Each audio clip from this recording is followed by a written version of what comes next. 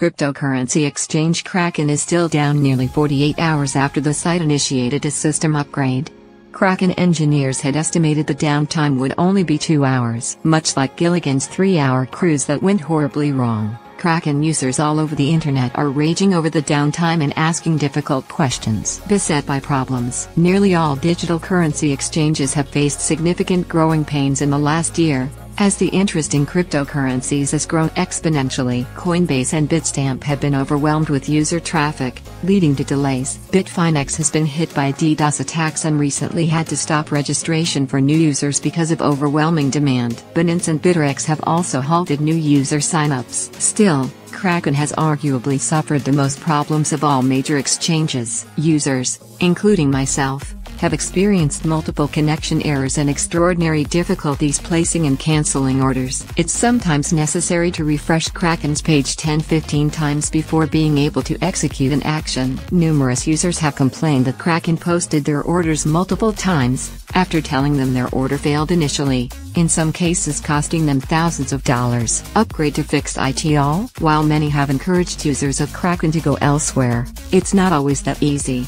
US users are particularly limited in the exchanges they can use, particularly with Bitfinex ditching them earlier last year. For certain altcoins, US traders may only be able to use Kraken to trade them against fiat.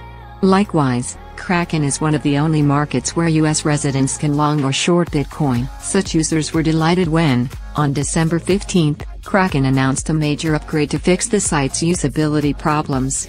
Kraken.com performance is extremely degraded and unreliable. Clients can expect severe latency and difficulty interacting with all web and API services. Requests will frequently time out and fail.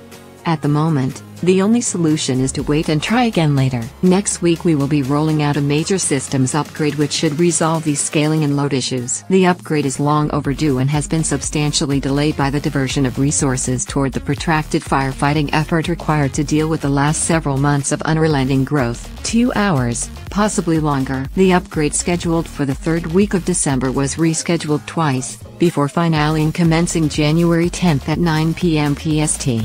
The status page Kraken set up for the upgrade stated, "We are performing a system upgrade on Thursday, January 11 at approximately 5 o'clock UTC, Wednesday, January 10 at 9 PM. Kraken services will be offline for about 2 hours during the upgrade, possibly longer." Over the next 2 days, Kraken has continued to update the status page, complaining of late starts and the upgrade progressing more slowly than expected. Finally, they announced that the upgrade was in its final stages, before then posting that a number of issues came up in their final testing. Kraken is not clear on why this final testing was apparently done on production servers. About 1 day after the 2-hour upgrade began, Kraken posted, "We are making progress on the few remaining issues but don't have a definite launch time yet. We intend to cancel stale, and possibly all, orders and pause liquidations upon resuming service. More details to follow soon. Thank you for your patience." It's unclear exactly how this will work. The price of Bitcoin and altcoins has of course changed over the last 2 days, and nobody is quite sure how Kraken will keep people from losing money on long and short positions that might have been closed had the exchange been working properly. Most astonishing of all, about 36 hours after the upgrade began, Kraken apparently sent their engineers home to take a nap.